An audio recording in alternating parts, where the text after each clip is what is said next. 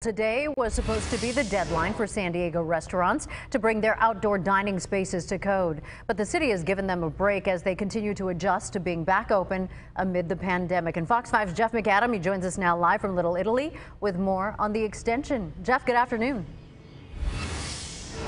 Hi, Maria. Yeah, well, the city now says they plan on pushing back that deadline till August 2nd, which is a big deal because if they had not done that, we could be looking at dozens of restaurants here in Little Italy and many more restaurants around San Diego that could be looking at some major $10,000 fines.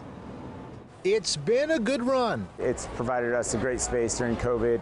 But Vince Busalaki knows their outdoor patio days are numbered. I think they're going to come by and, check on us. I think it's going to be like either a weekly thing. The general manager of the Nona in Little Italy expected to see city code enforcement this week, demanding they make changes. Anything that's an overhead structure needs to come down. From my understanding, we can't even have the upright posts coming over to string. If we want to string lights across, I think that's out of the question, and no more, we can't bring any power from the building over anymore. So we can't have any electrical overhead or anything. We would have to get a battery generator. The city allowed the restaurant patios to be built last year during the pandemic, and some went all out, spending tens of thousands of dollars. But now it seems that era is coming to an end. The city wanting those spaces to get up to code, meeting federal, state, and local fire regulations, which include getting rid of patio space that encroaches on red zone parking and getting rid of patio roofs. But with the deadline here, the city has now relaxed its timeline, writing, business owners are acutely focused on reopening and attracting clientele, and the city would like to support these efforts through the month of July.